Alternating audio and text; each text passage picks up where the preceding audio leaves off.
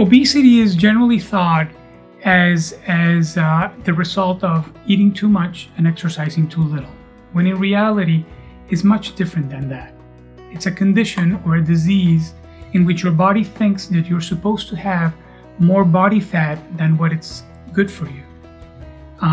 That is a reason why diet and exercise are really not that helpful long term to try to lose weight and keep it off for the rest of your life.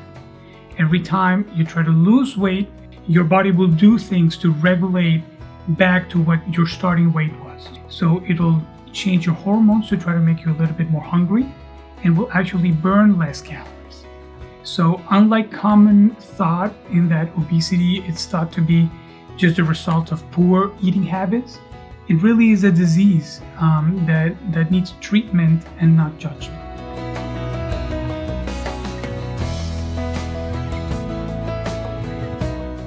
Bariatric surgery or weight loss surgery is surgery that we do on patients to try to help them lose weight and get rid of the medical problems that are associated with obesity. The two most common surgeries that are done are the sleeve gastrectomy and the gastric bypass. Is also the most effective surgeries and the ones that we understand the best.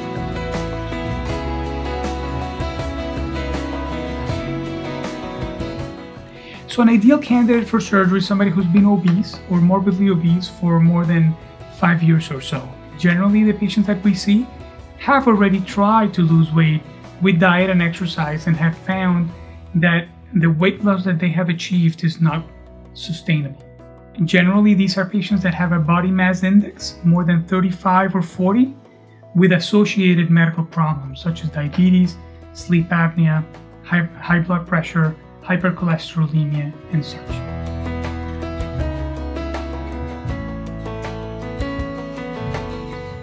The recovery of the surgery is actually quite surprising. Patients are in the hospital generally for only 48 hours.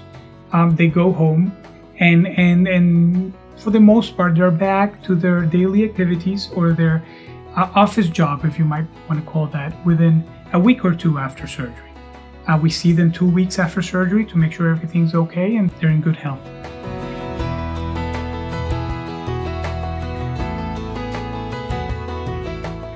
So in general, where diet and exercise and medications that decrease your appetite will provide at best a 5 to 10% excess weight loss, surgery will provide generally on average anywhere between 60 to 80% excess weight loss, meaning of the weight that you have in excess, of the weight that you don't need.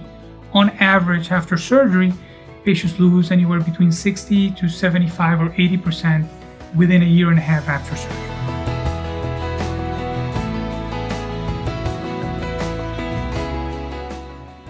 I would have to talk about a patient that I operated about a year or two ago, and she comes to me because she has not been able to lose weight via diet and exercise, even though she has tried very, very hard. We did a gastric bypass on her. Within a year and a half after surgery, she had lost 100% of all the weight that she had in excess.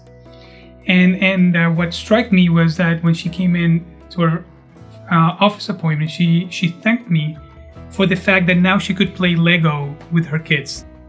And just that fact changed her life. More than the diabetes that went away, the high blood pressure that went away, all the medications that she doesn't have to take anymore, and obviously the fact that she has lost a significant amount of weight. Her life has changed because of surgery.